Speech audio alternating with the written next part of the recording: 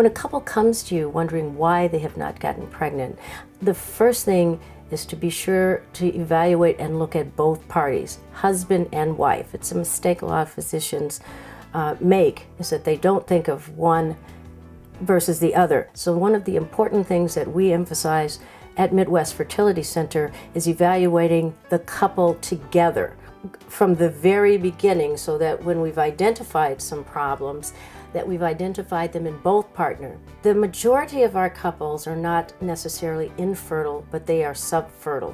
Many of them could get pregnant with time, and that's our biggest obstacle, is our patients are getting older. So delaying treatment and delaying therapy can have an impact on your success. And the older a woman is primarily, the more of an impact those few months may have on our ability to help that couple achieve their dream.